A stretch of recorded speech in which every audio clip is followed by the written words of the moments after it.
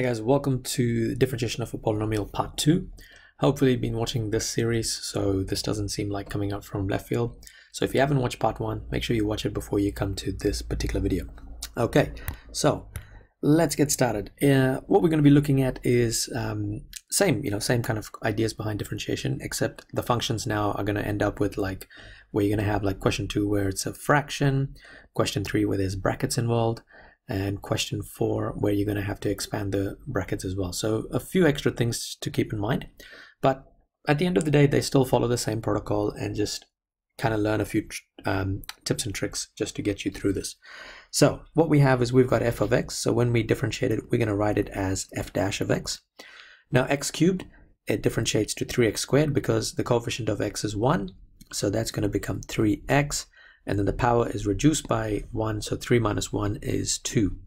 Then I've got negative 8 times 2, which is negative 16. And then x to the power of 2 minus 1 is just 1, so I don't really need to write the 1, I can just leave it as it is.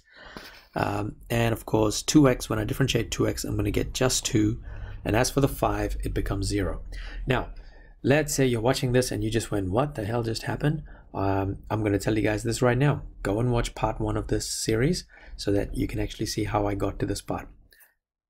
Okay, so that's what happens with when you have like a really big polynomial with a lot of x terms, but you still follow the same procedures. You differentiate one of each term one at a time, and then you write the final gradient equation.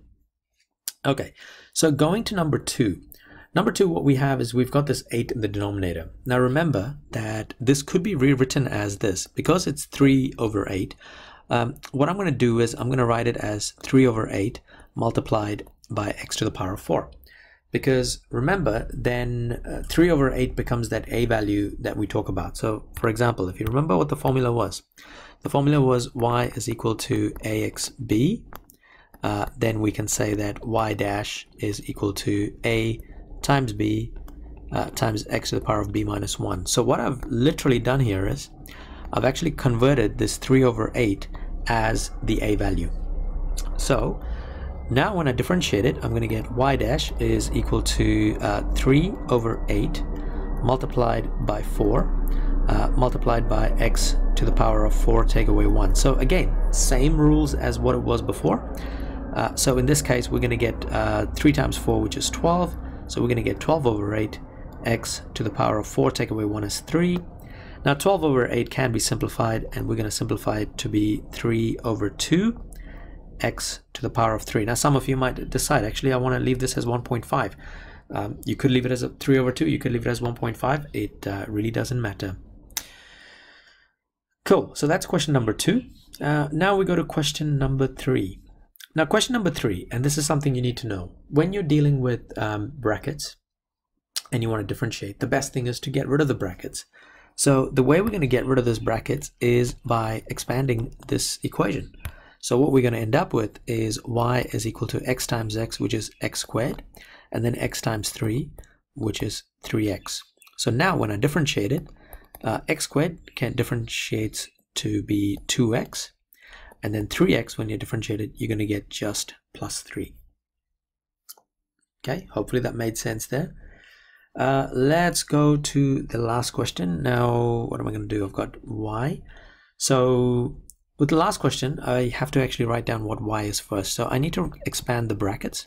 So I'm going to write it as 3 minus 2x multiplied by 3 minus 2x.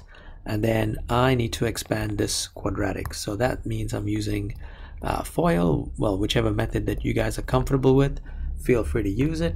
So in this case, what I've got is I've got 9 minus 6x minus 6x plus 4x squared. Now this simplifies to 9 minus 12x plus 4x squared. Now at this point I can differentiate. Now I know I've been using y dash before, but in this case I'm going to use dy dx, and that's alright because that is still just another way of writing what the gradient is. So 9 when I differentiate it becomes 0, so I don't have to worry about it. Negative 12x when I differentiate it becomes negative 12. And then I've got plus 4 times 2, which is 8. And then I'm going to get 8x to the power of 1 because the 2 take away 1 is just 1 and we don't have to worry about it. Okay, I'm just going to do one more example, guys, because I just seen another type of question. So you could also have something like this, where you have x to the power of 4. Sorry, let me just put that right.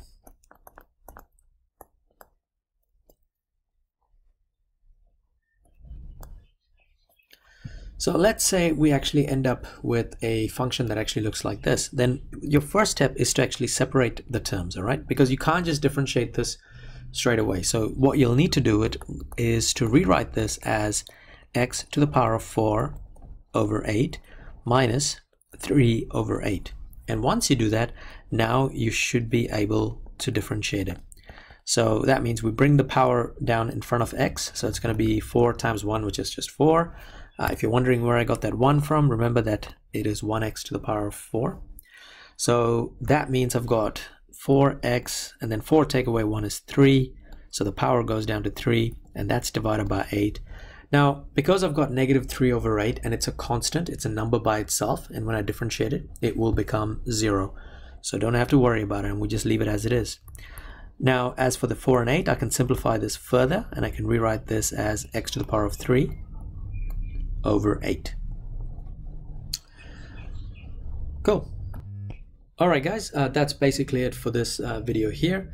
As always, don't forget to like this video, share this video, and subscribe to keep up with the latest content. There should be some playlists popping up, awesome revision material there. Check them out. And as always, thank you for watching.